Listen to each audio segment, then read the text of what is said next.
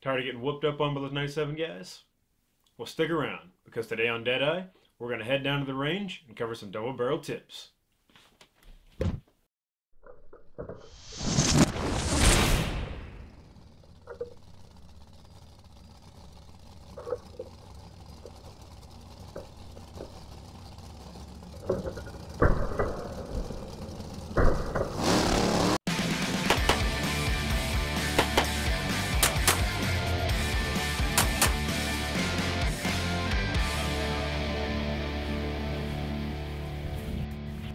Alright guys, it's going to be a fun one today. Shotgunning with the double barrel. I really feel like no matter where you're at in your game, whether you're just starting or you've been here since the start of cowboy shooting, the shotgun portion of the stage is where you can shave the most time. Alright guys, so let's jump right in. First we got to start off with how we're going to get our first 2 shells in fast and efficiently. Almost every time, no matter where you're coming from, you're almost always going to have your shells in your hand as you're coming to your shotgun. Even if you're standing right over it, whatever you're transitioning to, you'll have your shells in your hand before the chambers get up. So first off, how do we grip them? Some people like to grip over the top. I like to grip them from the side. And by doing that, I've got my thumb on the back side, my ring finger on the, I guess that's your ring finger, middle finger, on the front side, and my pointer finger over the top of them. Now, that helps me control the shells effectively. That's probably the most popular way to do it, but it doesn't mean if you like to go over the top, you can do it that way too. I just feel like they can get away from you a little easier here. So this is my method to controlling the shells, and my goal isn't always to keep them perfectly spaced apart, just that they're both straight. Because most of the time with the way your shotgun is funneled, with whoever did the action job on it, they're going to allow you a little bit of leeway there. So don't worry about keeping them perfectly spaced apart, just that they're both parallel to each other. That's my goal. So we got our shells in our hand, and so we come in, we want to roll this up and get those chambers stopped. So how I'm going to do that is, I'm going to have a focal point right there on the trigger. That way I can cleanly hit that every time, and I'm going to roll that stock up to my shoulder and pull it right in.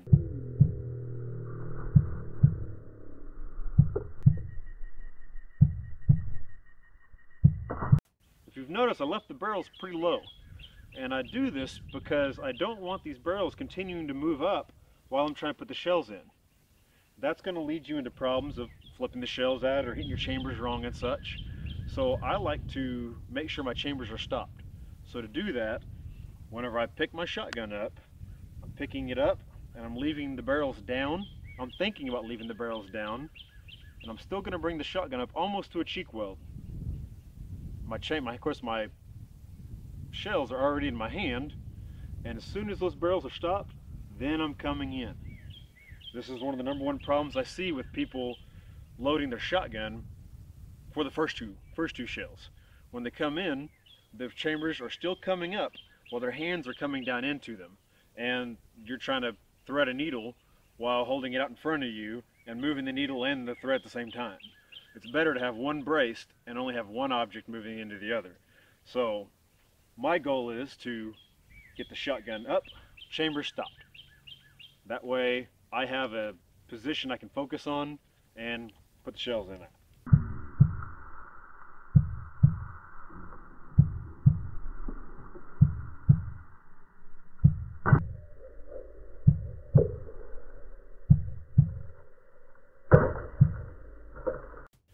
Now everybody's got a different focal point. Now from there I talked about focusing on the trigger to get it up. But after that, after I've already got my hand on the shotgun, my next focal point is now the right chamber. Now for me it's the right chamber. You might like it dead in the center, right here where your extractor's at or something, or maybe above it. For me, I'm actually looking at the top right chamber. And that's just what works for me.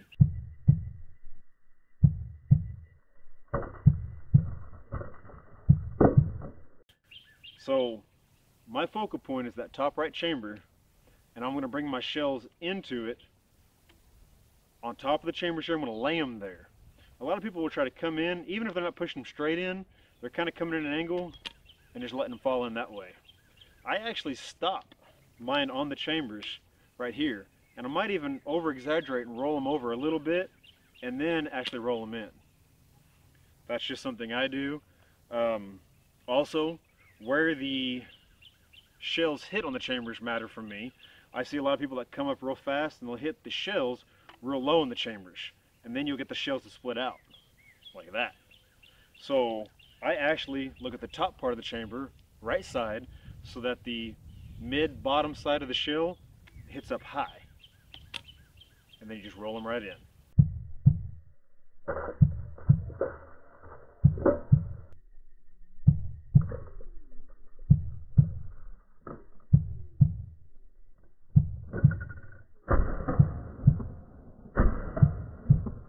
Alright guys, so we've rolled the shotgun up, stopped the chambers, shells are in our hands like we like them. We're going to set the shells on the chambers, we've rolled them in, we've snapped to the target, 1, 2, now we've got to get them out. This is definitely the part of the double barrel which everybody has their own methods for. But for me, I feel like the best way to increase your speed with the double is by being more efficient with this hand. So we've got to get this hand off the shotgun, back to the shells, and more shells up quickly and efficiently. So how I do that is by combining breaking the shotgun and shucking the shotgun at the same time. How I do that is, so we've shot 1, we've shot 2. I'm going to drop that stock just under my shoulder. I'm not going to pitch it out, I'm not going to come out to the side or come up with it or anything real high, or I'm not even going to reach out with my hand. A lot of people will actually come off the stock, break it this way, and then shuck and re-grab the stock. For me, I'm going to drop the stock under my shoulder, drop the stock under my shoulder, under my armpit, and push it straight back. By doing this, I'm moving this thumb closer to that top lever. See, I can't reach it, shooting position right here. But as soon as I start to go into the armpit, it moves closer and closer to my thumb, and then it just pushes right into it and breaks. I keep pushing this back into the shoulders, so it comes back like this, and my hand starts to roll off, and then down to the belt. So it's one fluid motion. 1, 2, back here. Now we're coming up with the shells at the same time as we're bringing the shotgun up. My eyes are focusing back in on the chambers, and then 1, 2 more, and then repeat. However many you want to go.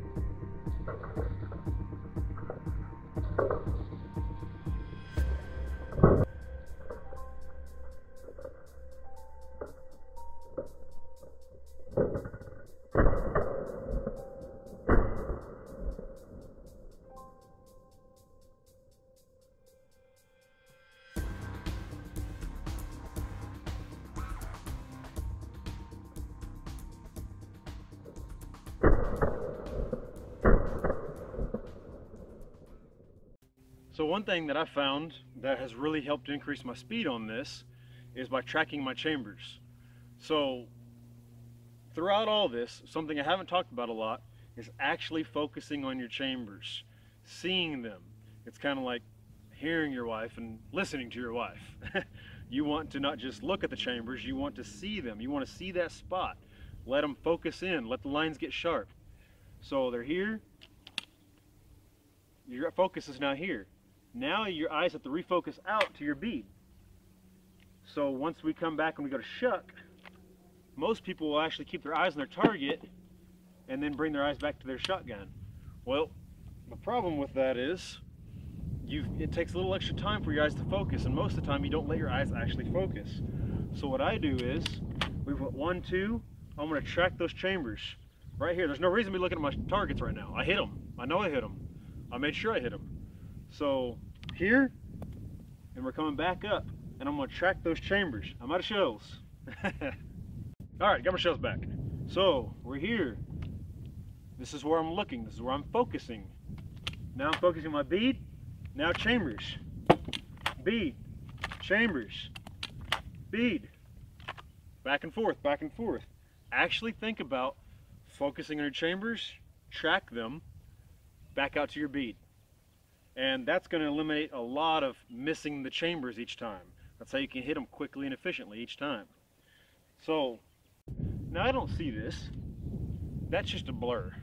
But from my bead, looking back down, I'm letting my eyes start pull their focus back in before now.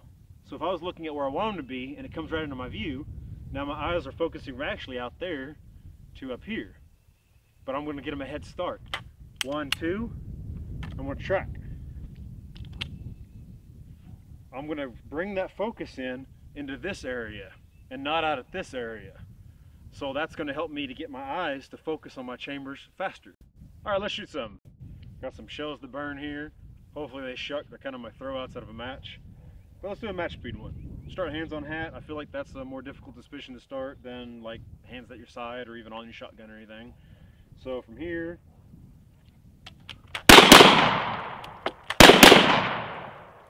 those are factories. Let's run into our shotgun.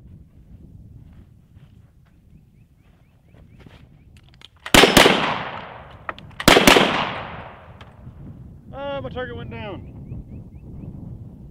Now guys, whenever I'm snapping that up, I'm not trying to snap and hit that target really quick. That's just a byproduct of practice. And I'm not trying to get quick splits. That's also just practice and, you know, eye focus speed.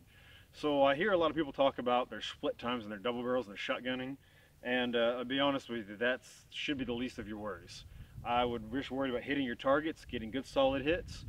And by doing that, your focus can shift into reloading your shotgun or moving into your next firearm rather than looking back up at your targets, wondering if you hit them or not. So take that little extra time, hit those targets so you can shift your focus into what needs to happen next.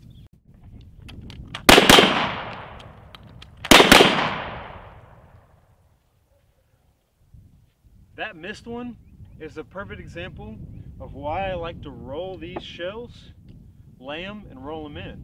If you noticed, I rolled twice. If I would have came in and stabbed, I probably most likely would have threw one of those. They wouldn't have flying out of my hand. I laid up there, I laid up wrong. I started, went, oh crap. Took them back out, rolled them in. Don't really cost you much time. So yeah, guys, I feel like that's a solid overview of it. Like I said, one of the major things for me is my eyes focusing, chambers, back out to my bead, back to my chambers. Think about that in your practicing. And then from there, it's the efficiency of getting this hand from your forearm to your belt quickly. And we do that by using efficiency by breaking and shucking at the same time. So you may not shoot this exact method. You may have other reasons why you can't shoot this exact method, but maybe you can take some of those points and apply them to your method. All right, guys, that's all I got for you today. So let's head back to the loading room and finish this thing up.